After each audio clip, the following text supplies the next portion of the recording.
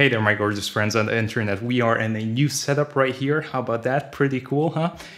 I'm starting off a little mini series here on YouTube on learning React. So we're gonna start from scratch all the way up to knowing how to do everything that we want to do.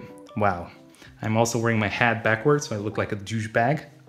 I look like that bully from your school that pushes you. Little nerds, what are you doing? You wanna learn? You're a programmer, you're staying on your computer all day, learning your React. How about you react to these big guns I have here? I need to stop. People are gonna unsubscribe. Why you do this? Why you do this? I actually did a couple of React videos on this channel before. I had one on just like a 40-minute crash course on React to get you started, but it's really quick. I also did one on router, React router, another one on context API, and another one on Redux. So this is, I think, in my opinion, is good enough to get you going. If you want to check those videos out, just search Redux or React on YouTube, and I'm gonna pop up first because I'm amazing. People are really gonna unsubscribe, damn it. So basically in this mini series, I really want to dedicate an entire video on each specific part of React so you can have a full grasp of the whole situation. Okay, so this part today is going to be about why we use React and some examples on how it differentiates, is that the word? Between vanilla JavaScript and actually using React. So what are the pros and cons? And then we're going to get into setting things up and also all the parts that are important, which I obviously know all of them. And before we get going, I do want to say that JavaScript is very important to know before learning React. I would never ever recommend you starting off with React before you have a full grasp of JavaScript and ES6. So don't get started with React if you don't know JavaScript. If you don't know JavaScript, watch a couple of videos on my YouTube channel. I also have a full course on building out a bunch of projects using JavaScript and also learning about ES6 and all of those good stuff. And I actually have a discount right now. So if you check out the link in the description, coupon pre-applied.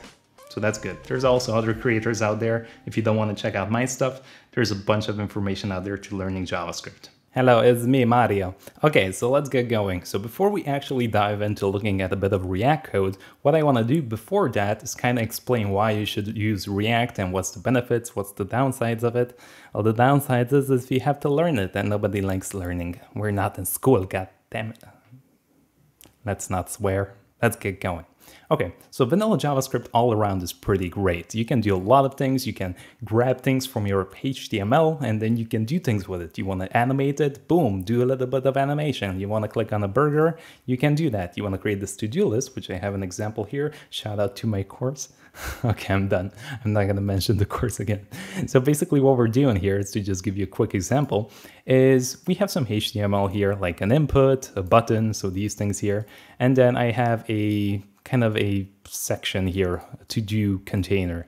And what I'm doing in JavaScript is I'm basically grabbing everything. So I'm reaching out to the DOM, just grabbing everything from our HTML. So like the to-do, the buttons, the lists and everything. And then what I'm doing is I'm typing stuff. And when I click OK, I'm adding an item, right? Now, what's the problem with this? Well, technically, there's not really any problem, especially if you're building out smaller apps. It's perfectly fine to use vanilla JavaScript. I highly recommend it. You're going to be way faster. It's going to be way easier than jumping into something like React. So when would you use React? You would use React when you're building out a larger scale application, and you're going to notice this. Like when you start building out something and you're like, oh my God, this code is 600 pages long and everything is a mess. Okay, then you need React basically. Because what React allows you to do is kind of compartmentalize, is that even a real word? Is to split up your code into these small little packets, which we're going to talk about in a bit. But what are the advantages of JavaScript? Just simple vanilla JavaScript. It's very fast. It's very, what I want to say is it's very fast to get going and it's very easy generally to build things out, right? However, one of the biggest problems is it's slow, all right? And what I meant again by fast is that it's fast to build things out. But actually, the larger your app gets, if you're building it out in vanilla JavaScript, it gets quite slow because what we're doing here technically is we are reaching out to the DOM, right? So if I want the button, I have to go to the index.html, grab the button with JavaScript, bring it here, grab the input, bring it here. And that process of grabbing something from HTML, bringing it to JavaScript, so anything that's related to DOM manipulation is very slow, all right? So the browser is like, I don't know what to do with this, or the computer, I'm not sure. But it's a slow process, okay? Another problem is that we have the splitting going on, right? We don't have anything in one place. So we're doing this weird dance of grabbing things from here and then bringing it here and then manipulating our logic in a way and then pushing things back to the index.html. So if I add another item, and the interesting thing is when I refresh this, as you can see, these items still remain here because we're using the local storage, which is a way to save some information to the browser. So when you refresh the page, it's not being lost. Now here's another problem with just vanilla JavaScript is our data. So basically this is our data in this case, the only data that we have on this application, which is the text, right? The to-dos. We want to know what the text is. And the problem is that this lives in the index.html. So not only our HTML and JavaScript are separated, but our data is scattered all around the place, right? We have our data in the HTML. So again, we have to reach from JavaScript, get the data, save it into local storage. And then when we retrieve that local storage, we have to grab the data from the local storage in JavaScript, generate the HTML, and push it to the index.html. So this is like a crazy dance of grabbing things from HTML, bringing it to JavaScript, doing something with it, push it back to HTML. Our data is in the HTML, so that's basically pretty bad. And the reason why I'm saying it's pretty bad is because if you have like your data, everything is generated through JavaScript, it becomes incredibly fast. So as long as you're not working with the DOM and everything is centralized in this one place of just working with raw JavaScript data, it becomes incredibly fast. So basically what React does is it takes everything and puts it in one place. So your CSS, your HTML, everything is being generated with JavaScript. All right, so you write JavaScript code and that JavaScript raw code basically generates the HTML and the CSS, which is super, super fast. And there are multiple benefits with this that, again, we're going to get into in the series. Wow. You're going to see people call, and that's basically what a React component is. People try to explain it in complicated ways. A React component is when the state becomes immutability. No, it just basically, you just jumble up your HTML and CSS and JavaScript in one place. So basically just JavaScript generates everything for you. That's kind of the whole thing of a component, is you encapsulate logic in a single file that does all the things. So maybe you have like a nav, right? So you would have one nav component, and in that nav component, you have your HTML being generated, you have the styles already applied, and the logic to make it toggle or something. Okay, so that's all a component is. Checkmate, nerds. Okay, so again, this is, well, I get tired explaining that. But again, JavaScript, very good. Vanilla JavaScript, as long as you keep your projects fairly simple. I build out more complex things. If we take a look here, we did this beat maker thing. We did, well, maybe that's not that huge of a project, but we did the colors thing, right? And this already started to get pretty complicated. Look at how many things we're selecting here. And then it gets quite crazy, right? We have all of our logic in one place. And again, here, a lot of problems were that I needed to get some data from my HTML, which made it a bit more difficult. Okay, let's close everything. Whew, wowee. Let's take a look at some React code. Now, in this episode, this is not how we're gonna actually write React code, but I wanna kind of show you what happens under the hood and give you some explanations of what's going on there. So let's go to Codepen, everybody. Wow, the best site on the internet. Not even gonna lie. I never use it. I'm joking. No, I actually never use it, but today is the day. today's the day that we're going to use it. So again, what I said is that we don't write HTML code with React. We pretty much generate all the code using JavaScript, right? So basically what you're going to find is when you build out your React project is on the HTML side, you only have one div. So something like a app like that, a div with an ID of app. And what you do with JavaScript is you basically inject all the generated code in here. All right, and we're going to see that when we're going to build out an actual, like a whole setup in VS Code. Okay, so first of all, what we need is the libraries to get started with React, right? There's specific code that's made so we can start using it. Okay, so what we can do is we can go here to the settings thing on the JavaScript, and we can go here to the search CDN thing, and we can search for React. Now you're going to see two things here, React and React DOM. What's the difference? React is the overall package with all the functionality to build out apps. Now, the thing is, React can be used in different ways, right? You can use React in the browser. You can also use React to create mobile apps, all right? So it has more than one functionality. So this is the overall package that we're gonna include. All right, so click on that. Now there's another one called React DOM. And again, this is another package that's specifically used to create web apps and render things out on the screen, on the DOM, right? So as you know, it even describes it here in a very... The entry point of the DOM-related rendering paths is intended to be paired with the isomorphic React, which is shipped as a React to NPM. Get out of here, nerds. Okay, so again, React DOM, if you want to do web apps, if you want to do mobile apps, you're going to have something else there, React Native, right? So good, now that we included these two packages, we can close it up. Well, let's make this smaller. I need to zoom in here. Too much. Can you see? Hopefully you can see. Okay, so basically we can generate a div, a H1, whatever you want using React now. So the way we can, this is just a quick example here to kind of show you what happens behind the scenes in the package, but this is not the way we're going to write React code. This is just a little bullshit. Okay, so I'm going to say react.createElement, and this is a way we can create an element like that.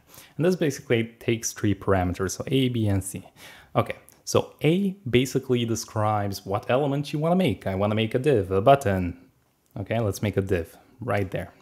Okay, the second element, the second parameter basically describes the props, so they're your properties. Like if you have an A tag, you have href, right? Or when you have an image, you have a source or a class or things like that. For now, I'm not going to add anything, so I'm just going to say null. And the C basically describes what's inside, right? So like this. Let me go this way. So what's here between the div? All right, this is the last parameter. So in this case, I'm going to say, hello, sexy boy. And that's it. We generated basically a div using React. Now, we need to basically take this creation that we made and we need to add it in here, right? We need to render it out. So that's where React DOM pops in. And you need to write it exactly like I'm writing it, otherwise it's not gonna work because they started caps locking here and screaming at the last part. But you say React DOM dot render like that. And here is basically where you add your element. So I can copy paste this. So again, this takes two arguments, A and B. The first one is the thing that you want to render out, which is going to be this thing. I'm just going to copy paste it here. I can comment this out. We don't need that. And the second one is going to be the place you want to render it out. So in this case, here in our, basically in this div, right? This is where we want to mount our whole app. So what we can do is we can just use simple JavaScript here and say document.querySelector. And I can select the app. And that's it. So we're rendering out. Now, again, this is a super simple app, not really an app, but this is kind of the gist of it. We create these elements or components that we're gonna see, and we're gonna pass it down in here and render it out. Okay, now what if I wanna have more than one element? We can also do that. So I'm gonna change this up a bit, and what I'm gonna do is cut this. I'm just gonna create a simple function because remember, this is all JavaScript. So I'm gonna just create a function called app. And this is gonna return this React element, right? So now what I can do is just grab this whole thing, clear it up, and inside the parentheses here, what I can do is just render out the app. What is this Codepen thing? Why is it doing that? So stupid. Oh my God. Okay, we're starting from scratch. That's so stupid. React dot create element, and I can pass in the app here like that. Comma, document dot query selector, and I can pass in. That's so annoying, and I don't want to figure out why is it doing that. See, this is why I never use Codepen. Okay, let's see, does that work? What did I mess up? What's wrong? Missing, okay, and what am I missing? Missing your ass, that's what I'm missing. I cannot see the code because you're blocking the code. Ah, why you do this? Oh my goodness. Hold up, don't hold me up. Okay, I'm missing a parentheses here. Ha! Joke's on me. Okay, so again, we have the same result. And again, all I did here was create a function that just basically returns this thing. Now, what if I want to add multiple elements? The create element, and I'm gonna just do a div here, and it's gonna be null. And then I'm gonna do, yeah, so basically we had hello here or whatever, right? So basically, again, if you remember, if we have a div here, basically the last parameter is what's between the div. So basically I can just add an array here, just grab this, delete, add an array, and inside this array, I can basically add multiple create elements to create more. So I can do React, create element, and I can create maybe a h1, comma, I'm gonna say null here, I'm not gonna add anything. And the last one is gonna be hello. Okay, like that. There we go, I just forgot the return keyword here and it works. So let's get rid of this, simplify this. So I can just stack as many create elements as I want here to render out and generate basically some HTML code. Okay, but this is kind of weird. And again, the beautiful thing here is this is JavaScript. So I can basically add the time here if I want. I can do new date like that, to locale string. There we go, close this up. Let's see, there we go, boom. All right, so I'm creating the elements here and I'm also working with JavaScript at the same time. And here, again, if I want, I can basically, in the properties or props, I can add a style, so I can style this element the way I want. So what I can do here is just add an object, and in this object, you would define all your properties. So in this case, I can have a style here, and I can set this equal to, and this is gonna look a bit weird, but just again, just go with me here. Not equal to, the double dot, as I used to say. I can add a color of red to this, like that. Let me clean this up, this looks terrible. So there we go, take a look, we created our HTML using JavaScript, we added some styling to it using JavaScript, and we also used JavaScript to add the time, all in one file. Again, we're only using this to basically inject our app into, nothing else. Okay, so there we go. That's a little introduction. Again, we're not going to be writing code this way. In the next episode, we're going to dive deeper into JSX, which is going to make this look seamless and super nice. There we go. Thank you so much for watching. Hope you enjoyed this episode. And until next time, I'm sending you the kiss of love. Please don't unsubscribe. Thank you very much. Don't unsubscribe.